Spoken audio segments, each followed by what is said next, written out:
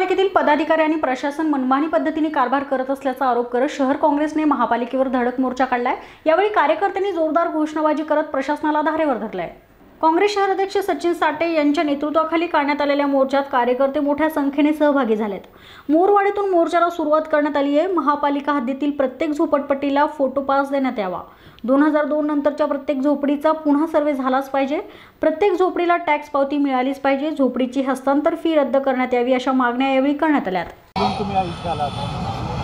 पिंपरी चिंचवड महानगरपालिका स्थापन झाल्यापासून 2011ला झोपडपट्टी धारकांचा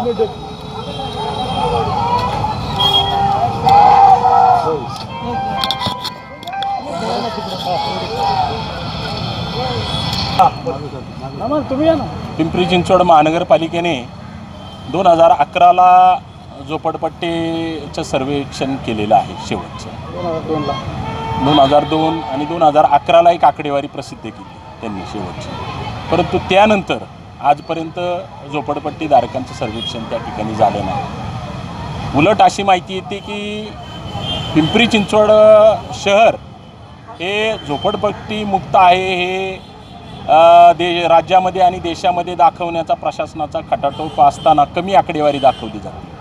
हे आपणच आपली पाठ थोपटण्यासारखं आहे असं मला वाटतं।